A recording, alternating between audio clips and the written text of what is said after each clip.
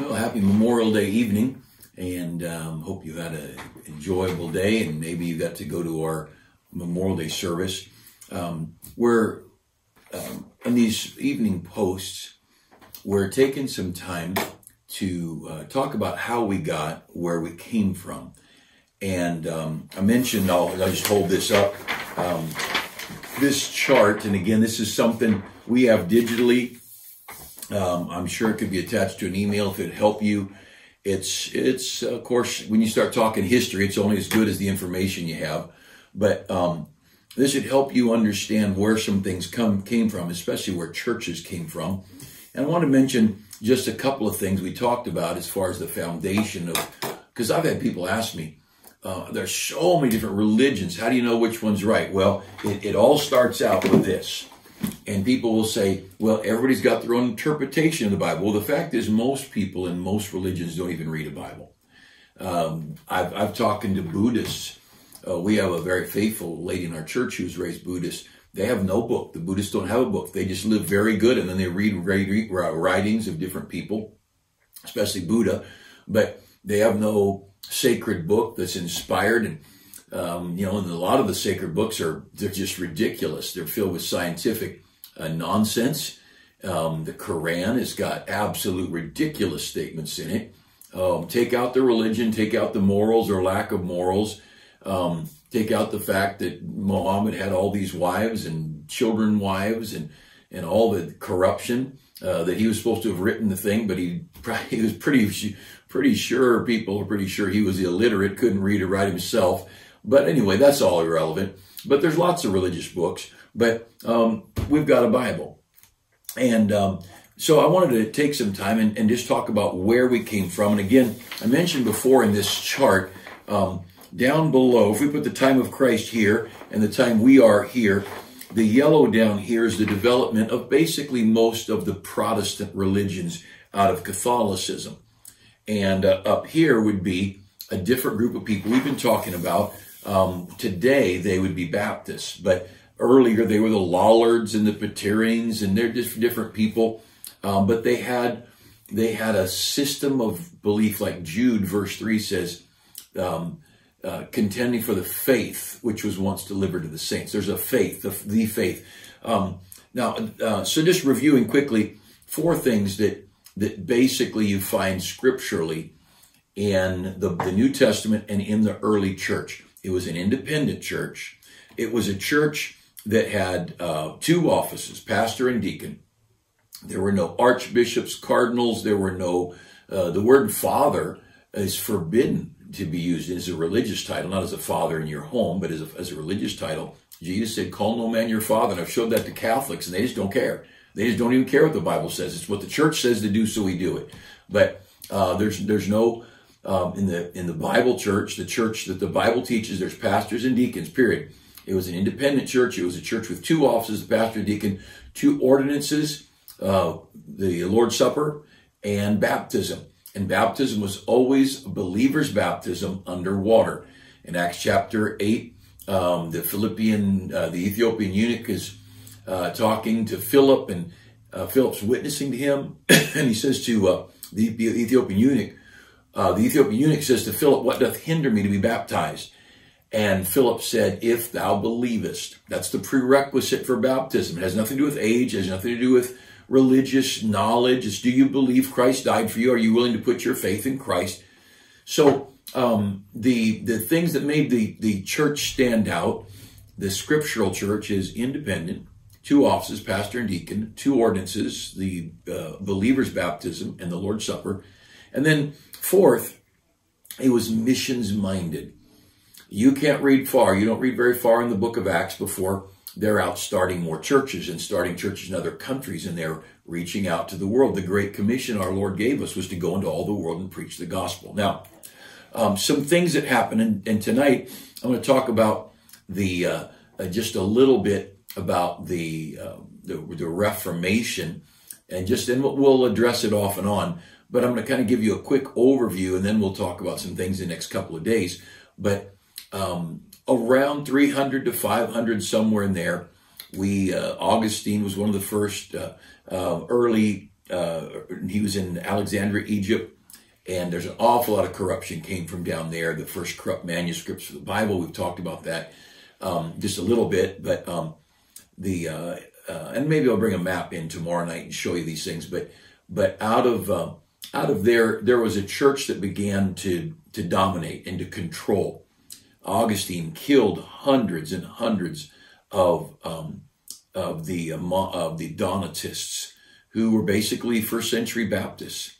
They were just people who believed what our church would believe today, basically, and but they weren't going to follow Augustine's teaching, and he had all these people killed.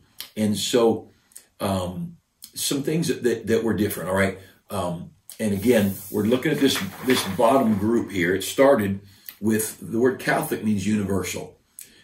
Through military, Augustine and those following him formed an alliance with the government. So there was a military, political, civil government that was married to the church. And that's why if you watch the old Robin Hood shows, the king and the priest and the cardinal and the bishop, boy, they were tight, and they all had control of all the peasants. And that has always been a satanic method of ruling, whether it be a king over a bunch of peasants, a king and royalty over a bunch of peasants. When our founders came to America, they came for liberty. They wanted to be able to own land. They wanted to be able to shoot a deer without getting in trouble, and catch a rabbit and put it in your stew without having your life being threatened. There was such a great divide, and the politically liberal people in America, they want that. It's been obvious for 40 years. I've watched it develop, and they want so much they love a poorer class of people that would be dependent on the government, because once you're dependent on the government, then the government can give you more, give you less, but you are dependent on them. I don't want the government to have anything to do with us or me. Our church didn't apply for any of that money that employers, we've got 20-some employees. I could have gotten money, a couple of months' salaries in a check. But you know what? I don't want any strings attached between me and the government, between us and as a church and the government. You as a businessman, that's what it's for, and I don't think it's wrong. But as a church, we keep our church and government separate. Now, the early, we were going to say it, the early Catholic Church was married, those two. And so they get along. And you get over here, and there's a time, if you can see this split that goes on right here. And again, just real quickly, there was a difference of opinion. The Pope said that the king, down later, the King of England, I'm getting ahead of myself here. The King of England and the Pope got in a fuss over whether the King of England could divorce his wife, and the Pope said no, and he said we will too. And he said, I'll just start my own church. That's where the Church of England came from. And but back here because of people trying to lord over one another, well, back there where the split happened, there was a fuss over whether Rome or Constantinople would be the head of the church, the place where the church was based, and they fussed, and so they finally gave up, and we got the Greek Orthodox from Constantinople, and we get the Roman Catholic from Rome, Italy, and that's where that big split here took place. That initial split that gave us two segments. And they're pretty much the same kind of a church, basically. But there's some things that happen. Now, down the road, I'm going to hurry ahead. Protestantism, Martin Luther and John Calvin and Ulrich Zwingli, and there's others. A man named Savonarola. There were many people who started seeing the corruption in the Catholic Church, seeing the indulgences. I can pay you money and it'll make up for my sin. And so I'm, pillaging and abusing and whatever evil things. But if I come and give the priest a couple $100 and he says, you're forgiven. And that's an indulgence. And it was a terrible thing. And a lot of atrocities taking place. So people began to rebel. Martin Luther, for one, and others. A lot of story behind it. But the bottom line is, Luther said, I'm done with Catholicism, and he started the Lutheran Church. And a while later, the Wesleys broke out of the basic Church of England. And you can see on this thing, the Presbyterians broke out, and the Methodists and the Congregationalists. And here's the Catholic Church. And one by one, and I'll flip over here, and you can see with the Catholic Church come along here, and one by one, these churches broke off and did their own thing. Now, there's one thing they did, and this is the whole point tonight, that makes them very different from the Bible-believing top part, the Baptists at this point. And they were termed Anabaptists because they were said to be rebaptizing. Because everybody got sprinkled in the Catholic Church. Even those people were getting saved, they were baptizing them biblically by immersion. And so they were called or rebaptizers. Well, the Baptists didn't believe they were rebaptizing anybody because they didn't believe that sprinkling had anything to do with baptism. It was just sprinkling a baby. Baptism is underwater for believers. But besides the point, besides all that. So here's what happened. We have these Luther and Zwingli and Calvin and these great, very brilliant men, powerful men, who broke off and started their own religions out of the Catholic Church. But they brought with them the marriage of the civil government, the military, and the church. And one of the things that Baptists have always stood for, if you had the acrostic, and I'll do it in a few days, BAPTISTS, one of the S's is, or the I is individual soul liberty. Individual soul liberty. Baptists have always believed it's your decision. You decide. Baptists have never wanted to be a part of ruling a government or ruling a people. The idea in our founders that there'd be no state religion, no state sponsorship of religion. It didn't mean you can't have the nativity scene on the Capitol lawn. It meant the church can't make you go to a church. The government can't make you go to a church. And so, but here's some things. The Protestant reformers, the Catholic Church and the Protestant churches, they had the marriage of the church and the state. That was one of their distinctives. They believed that, and all of them believed in infant baptism. And if you didn't, all the way up into the 1600s in America, when our early, before the founders, we had founders and framers, before the founders of our country, the framers put together the Constitution, the Bill of Rights, and the Declaration and all. Before the founders, these people who came to America, Pilgrims and Puritans and the Baptists and Quakers and others, if you didn't baptize your baby within 8 days, you'd be fined, you'd be jailed, you'd be banished. And it was government authority over you, and you'd be punished. Never have people who stood with this book, never have Bible-believing people tried to lord over people. They've never persecuted other people. They've never said, if you're not like us, we're chopping your head off. I mean, how many people come to a Bible-believing church and leave? And happens all the time. And it happened all the time. You don't believe it? Go somewhere else. And nobody ever wanted to be over you. So some of it's like when they left the Catholic Church, they brought some baggage with them. The marriage of the church and the state, the military, and the law enforcement, also under the authority of the church. So you had to do what you were supposed to do. I mean, you go back to the Reformation era, they would go to your home once a year and inspect how many clothes you have. You had too many clothes, they'd fine you or take the clothes. If you had too many dishes, you had a family of 4, what do you have 5 plates for?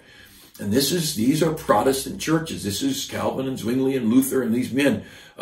So they brought out this oversight. Then they brought infant baptism with them. And then, and of course, that's nowhere in the Bible did any baby ever get baptized. And then another thing they brought with them out of the Catholic Church was their hierarchy. Cardinals, bishops, archbishops, popes, the father, the rector, all these different people. And the Protestant churches brought with them a hierarchy. Until, I don't know if it is still, but until I know it was 20, 30 years ago, if you were a Methodist pastor, the Methodist denomination would move the Methodist pastors wherever, and they just tell you, you're moving from Southern California to Philadelphia, and you had no choice. Either leave the ministry or go where they told you. There was an oversight that overruled over other people, and they ruled other people, and they ruled the churches. And the churches had no say in that. Now, that's not Bible at all. This book, you read about the church in this book, and you'll find that each church was independent. They did what they felt the believers in that church wanted to do. And there was no bosses. And even today, but not just today, historically, in the Baptist church, if somebody didn't like it, they didn't do it. The Apostle John, in the little epistle, 2 John, John writes a letter saying, I wanted to come to your church, but such and such, and he names the guy, forbid us from coming. And you know what? Here's the Apostle John. I guess that's a big shot. and he's wanting to come to visit this church, and a member or whoever in that church says, we don't want you here, so he doesn't come. You see, each church was an independent church. And in the church, at our church could fire me anytime they want. I mean, if we can have a church meeting together, we have to have a church business meeting. Our church could vote me out anytime they want. Bring it to a men's meeting, bring it to the church floor, vote, and I'm gone, and bring in another guy, bring in a young guy. But there's no hierarchy in Bible-believing people. There's a pastor, the two offices, pastor and deacons, and the deacons weren't over the pastor. The pastor was the shepherd. He's the teacher, he's the preacher, he's the overseer, but he has no authority. I can't make anybody do anything. I can't stop anybody from doing anything. Of course, in America now, we have a church constitution because we're incorporated, and there are things that we need to run at a certain business-like manner because we are under a governmental laws. But and then another thing, so the Protestants brought out from Catholicism a state church marriage. They brought law enforcement and police tied to the religious groups. They brought infant baptism. They brought a hierarchy of bosses over bosses over bosses. And then lastly, they brought formal services, formal worship, stained glass, chanting, choirs, sober, big print, be still and know that I'm God. And you come to church, you sit quiet, you listen to a guy and speaking in Latin, you got no idea what he's saying, but you're just going to be there with your head bowed and be humble and hope somehow God's happy with you. Baptists have always been known as people who were happy, who talked a lot, who shouted in church, who said amen. All the way back to the first book of 1 Corinthians, chapter 14, he says, if you're not all speaking the same language, how could a guy say amen at your preaching? That's Bible. Bible churches weren't sober. They were happy and bright and exciting. And historically, you go back, Baptists have been criticized for being too loud, singing too happy, too much smiling. And, so this division here, it is a philosophical division. The red up here, this is a group of Bible-believing people. And though they had a group of a lot of different names, they were never Protestants. They did not come out of the Catholic Church down here. We were never affiliated with Catholicism. We didn't come out of Lutheranism. We didn't come out of a Methodist or Presbyterian or Congregational Church. The Baptists have been traced all the way back to the first century with various names. But these things we're talking about. And again, there are a lot of great Christians in Protestant churches, but they all had this baggage that they got out of Catholicism. And so, anyway, a few thoughts on Memorial Day. I should have made it be remember the military, but we did that this morning. But just trying to help us know who we are. We are not Protestants. We're Baptists. And we're a whole different breed. Everything about us different. And the most important thing is it's got to be in this. This is how we do what we do, because it's the book. God bless you. Have a great week. Let's pray for a good week that God would bless richly the country, the decisions being made. Oh, we need God. We need his help. Have a great night. Welcome back to our Soul Winning Hints. And we're going to pick up where we left off on just going through what we call the Romans Road. Now, I've led people to Christ from the Old Testament. I've led people to Christ from the book of Matthew. And there's all kinds of ways, because what gets people saved is faith. When they put their faith in Christ, not their church, not their own good works. You don't get saved by praying a prayer. You get saved by trusting what Jesus did for you. And that's why it's awkward. It's not a do your first communion or do your catechism. It's when a person realizes Christ is offering me something and I want it. I'm willing to accept it. There is a time, there's a place, there's a moment when you're saved. There's a time in your world, your history, when you were lost and now you're saved. And I'll get to that today. So this is just a real simple way, staying in one book of the Bible. So I'm gonna pick up where we left off at Romans 5:8. And so I'm gonna pick up there with a quick review. So now I'm back at the door, I'm with a guy at work, and I'm talking with you. You're my person I'm witnessing to, and I'm not getting a response from you. But I'm going to start with a quick review, and I may put a couple parentheses in to explain. But let's just start there at Romans 5:8. So just several things we've said so far. First of all, and I'm going to show you these just real quick to remember.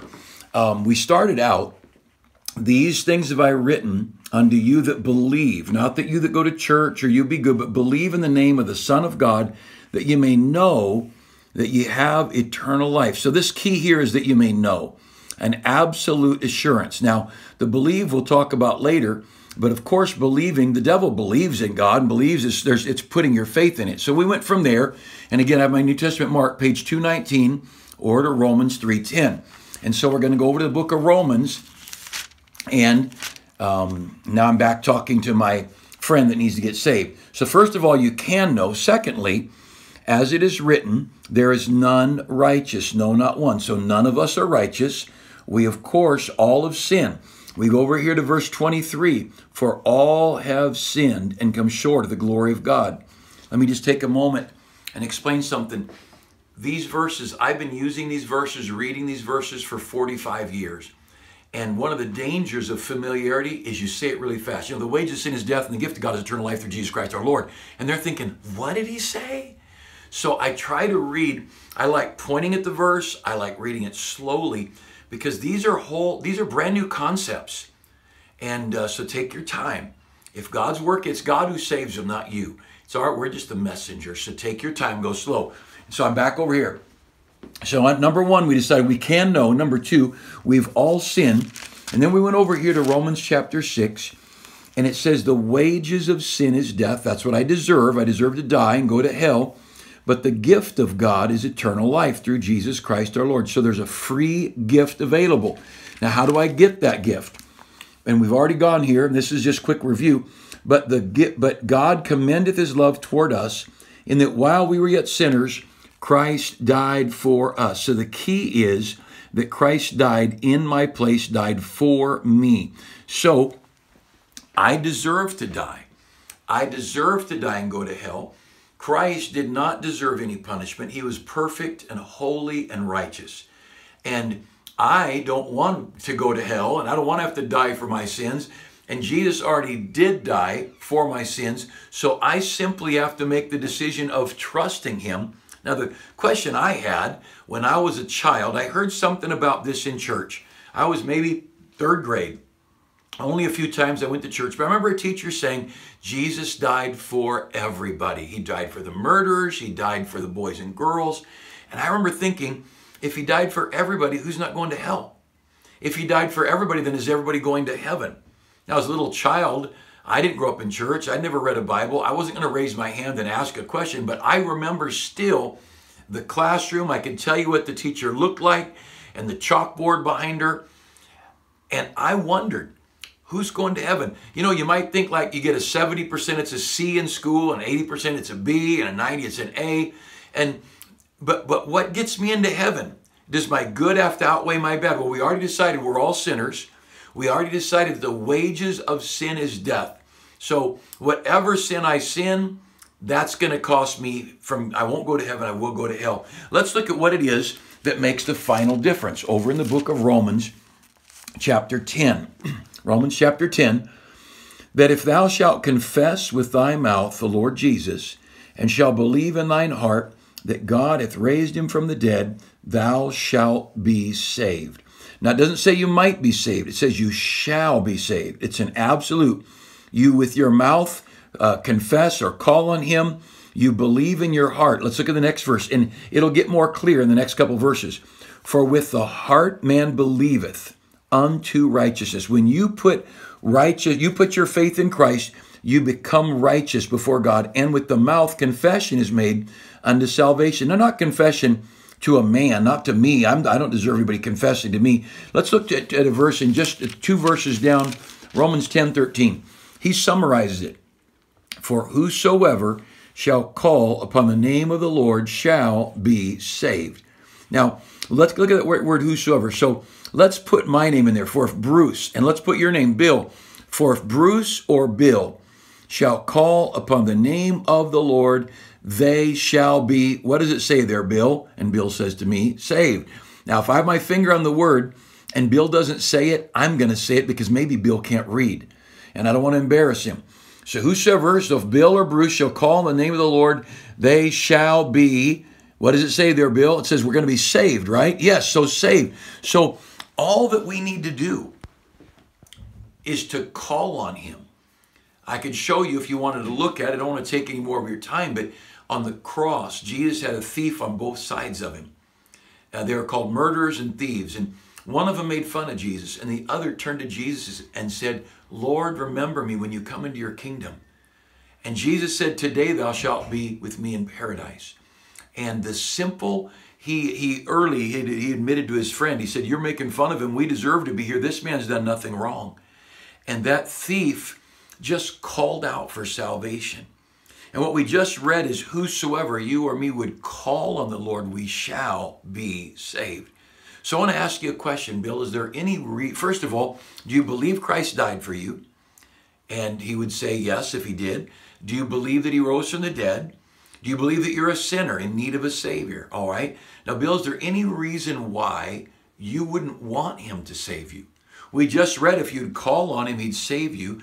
Do you believe those things in your heart? Now, if he says no, I'm going to go back over it again. I'm going to go another direction. But by the time I get this far, usually they do.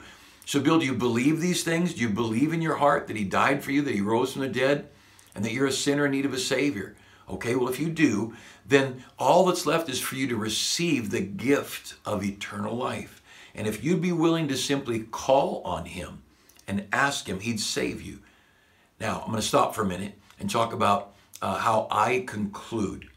And you've heard a couple of people, Brother Coral talked about it, Brother Mark, one of others talked about what do you do at the end of presenting the gospel. Because here's the problem. If right here I say to Bill, so Bill, you understand Jesus will save you? Yeah, I do. And I say, all right, Bill, God bless you. And I leave, he's not saved. Because there is a point in time. I once was lost and now I'm found. I once was on my way to hell. Now I'm on my way to heaven.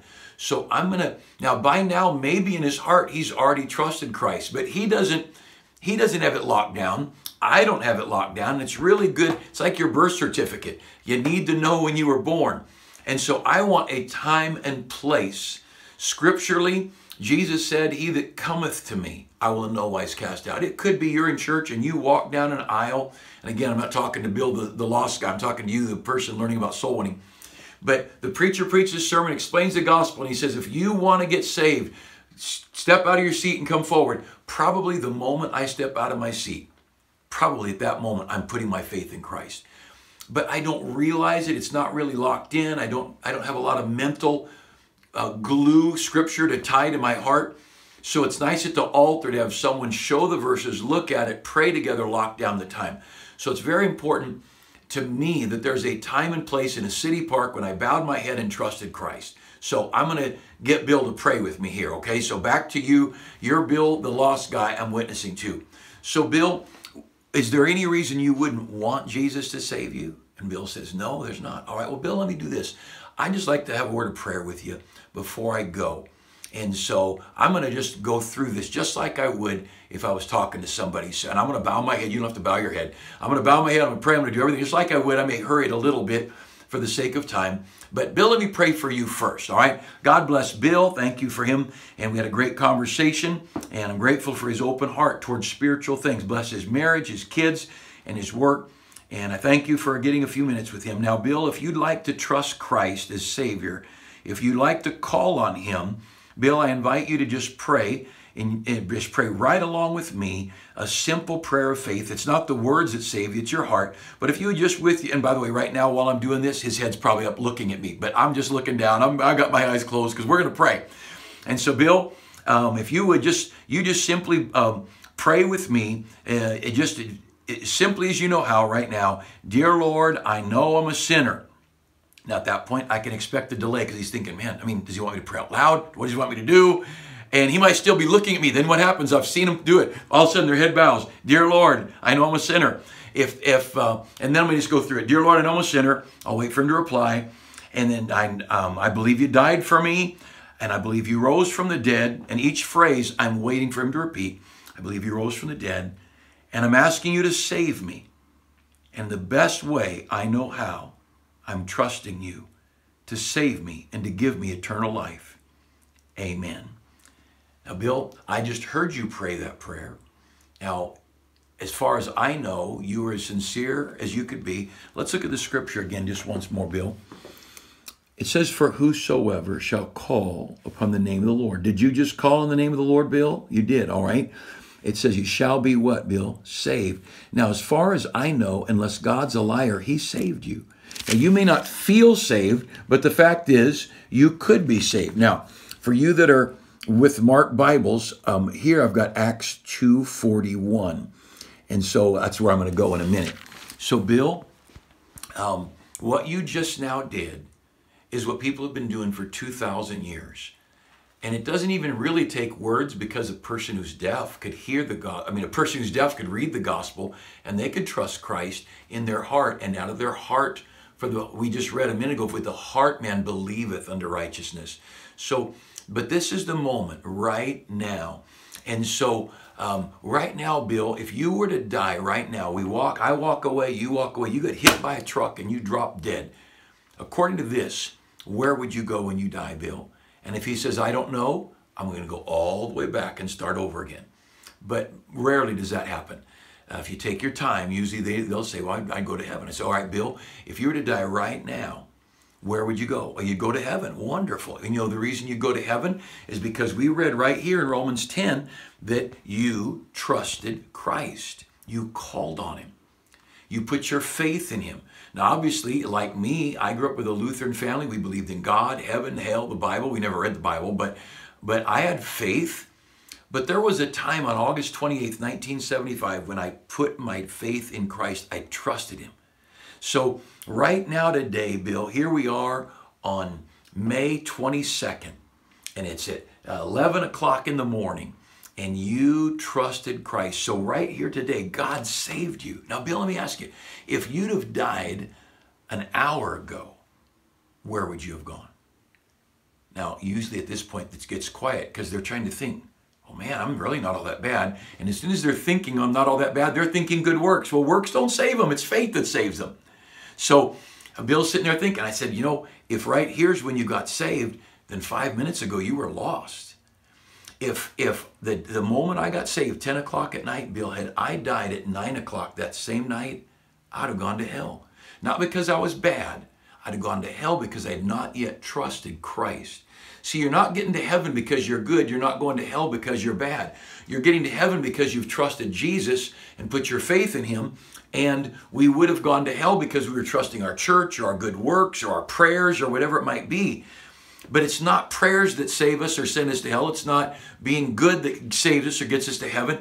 It's Jesus that saves us. Let me show you one more verse, and then I better go, Bill, because I know you've got things to do, and I do. Over here in Acts chapter 2, and I just want to show you one verse here and get my glasses on so I'm a little bit, most of these verses I can just quote, but I don't want to mess things up.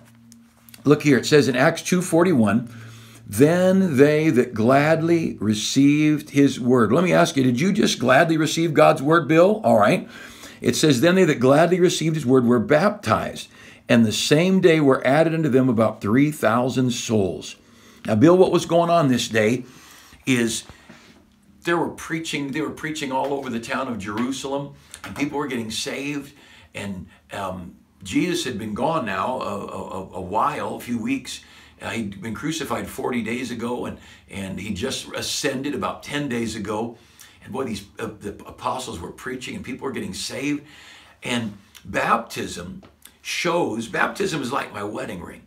Baptism doesn't make anybody saved. My wedding ring doesn't make me married. I could take it off. I'm still married. I'd give it to you. If you were single, it wouldn't make you married. This just shows. It's a symbol. And so baptism says the one who hung on the cross, and he was buried, and he rose from the dead. That person, I'm trusting in him. And so I am choosing to be buried underwater and raised again. And so for me, Bill, I was sprinkled in the Lutheran Church as a baby. But there's nobody sprinkled in the Bible, and there's no babies baptized in the Bible. Baptism is always for believers. Now, I realize we're sitting here, we're at your front door, or we're at the lunchroom at work, and we're not going to get nowhere to get baptized. But Bill, I just want you to understand, just like had you told your wife that you at the wedding altar that you didn't want to put a wedding ring on, that might bother her. And Jesus wants us to make our public statement. And this thing of baptism, getting underwater with the buried like Jesus was and raising again, it's symbolic to all the church or the people who are around. I got baptized in a stream up in the mountains. there were about 20 people there, 30 people there. It wasn't a church. So there comes a point when you may, down the road, you'll have a chance to get baptized. And when that chance comes, I hope you're not ashamed of Jesus and that you'll take that chance. All right? God bless you, Bill. And I'll come back and we'll talk again. So back to you as folks who are just watching this. We'll add more to this the next couple of nights, but this gets us through the basic Romans road. All right? Great. God bless you. We'll talk to you again tomorrow.